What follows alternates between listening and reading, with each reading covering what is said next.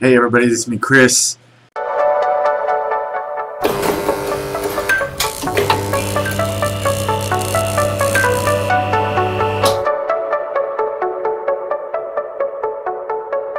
So I want to re-upload this video again. I think it's very important, especially this year, that we need to focus on Jesus. A sister of mine, she did a prophetic word about the bride of Christ going through a narrow path, and I'm going to leave a link down below of her video. Also, this is what the video looks like, so when you know which one you're clicking on, and listen to it. It's good. You need to. She is a woman of God, but anyway, I feel that I need to re-upload this video. I edited some of it out, and the Lord showed me what the wide path, and I didn't paint the wide path, but I did paint the narrow path in a spiritual realm, and it's a real place in a spiritual realm. So the Holy Spirit had told me to do this painting. He provided a way to do it, and I did it, and I hope it blesses you. It blesses me every time that I need encouragement, that what is my goal is to go through the narrow path. And so watch the rest of the video. I hope you're blessed by the painting that I did, that the Holy Spirit told me to do, that the Lord showed me what the narrow path is. And check out my sister, Miss Werner. Check her out. I leave a description in the bottom of her video about the prophetic word from God this year, 2020. I love you. Enjoy the video. Shalom.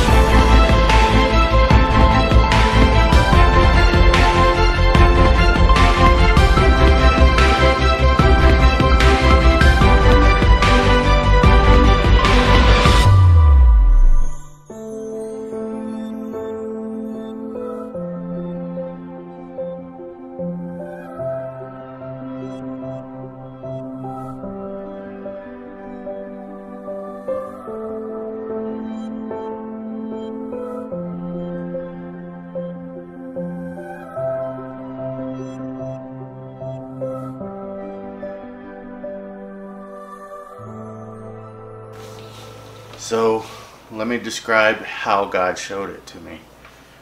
I came in from this way, and I was facing this way, and I looked to my right, and it was a wide field.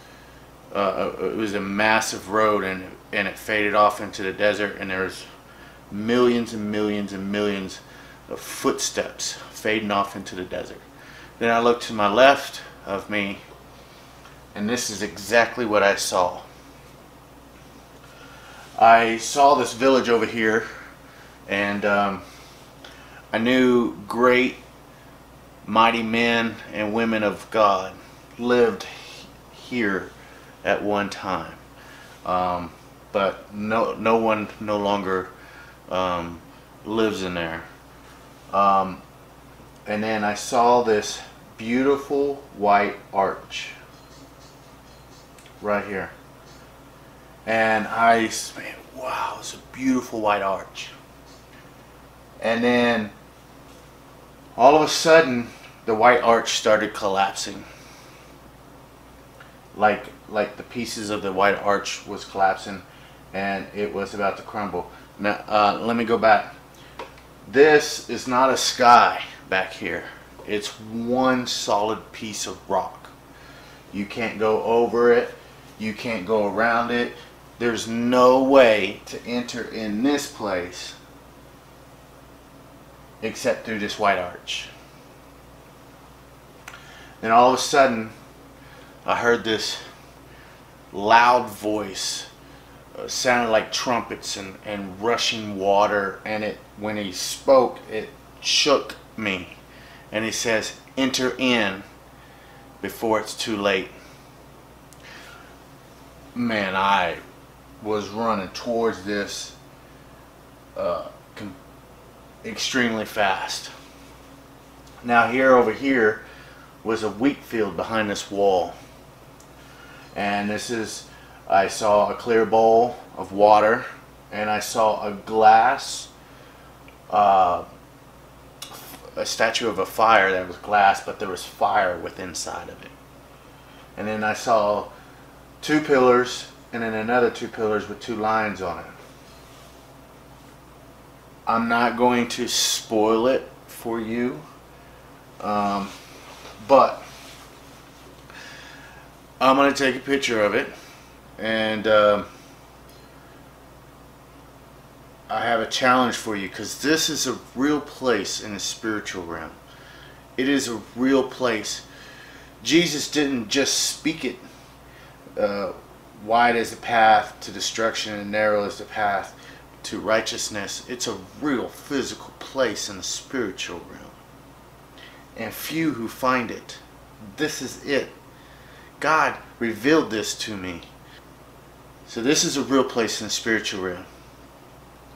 Now those that truly follow Abba, Yahweh, and know Yeshua as your personal relationship, I challenge you to ask the Holy Spirit, because the Bible says that we must pray in spirit and in truth.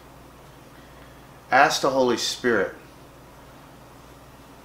of which lion is Yeshua and which lion is Lucifer. Okay? And then ask the Holy Spirit what the white arch is. Now that's a giveaway. Everybody should know what the white arch is. Another thing that it was revealed to me about this, that the people that used to live in this village was before Christ. Also, that what was revealed to me was the water, because I asked what was the bowl of water and what was the glass statue of the fire with fire in it. You must be baptized by water and by fire. Two separate things. Two separate things. So I challenge you, if you truly walk with God and you hear his voice, ask the Holy Spirit, ask his Spirit, which lion is Yeshua and which lion is Lucifer. Anyway, I love you. God bless.